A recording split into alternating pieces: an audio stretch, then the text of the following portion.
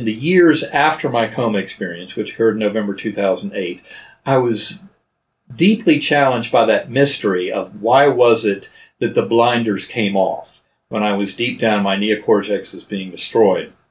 And that remains a mystery, but I've come a lot further along the pathway of trying to understand and use the power of that mystery. Part of that is about 2 years after my coma, I was introduced to concepts having to do with the Monroe Institute, the work of Robert Monroe, who wrote 3 wonderful books on his journeys. He was a pretty straight-laced guy who ended up having spontaneous out-of-body experiences.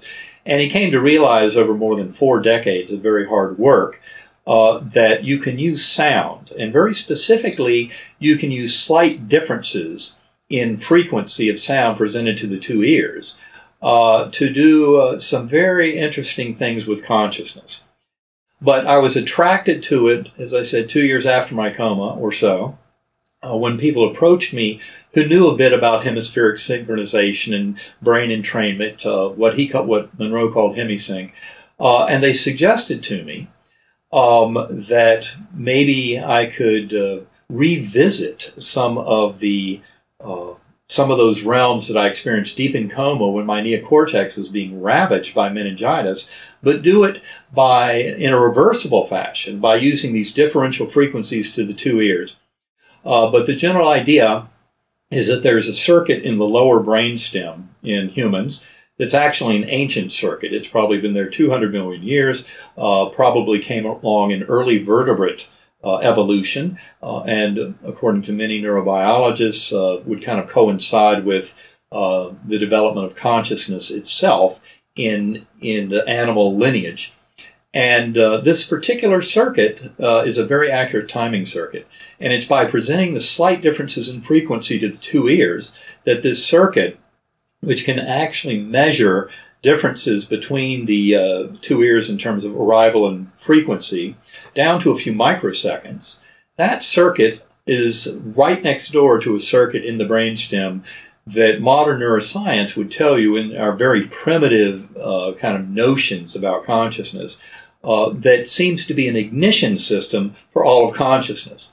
When you think about it, in evolution, we long ago, hundreds of millions of years ago, had to start compartmentalizing various modules within the brain that did different tasks. And part of the challenge of consciousness was to tie all that together, to bind those events into kind of a sense of oneness.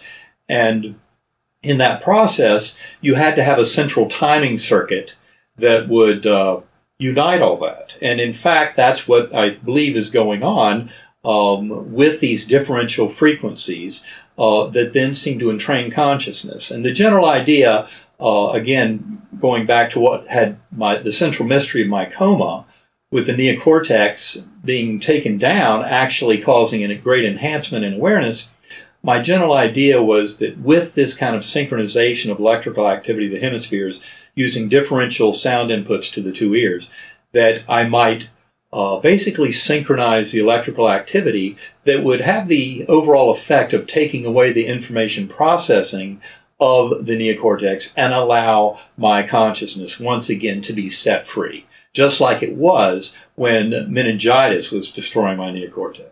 In a nutshell, that is the work that I now do in conjunction with Sacred Acoustics. Sacred Acoustics is basically Karen Newell, Kevin Cossey. Those who are interested should go visit sacredacoustics.com. But it has to do with a very sophisticated use of patterning of these sound inputs to the 2 ears to enable consciousness to be set free. And I believe that is what is happening, although a deeper understanding of it is something that we're hot on the path of trying to understand at this time.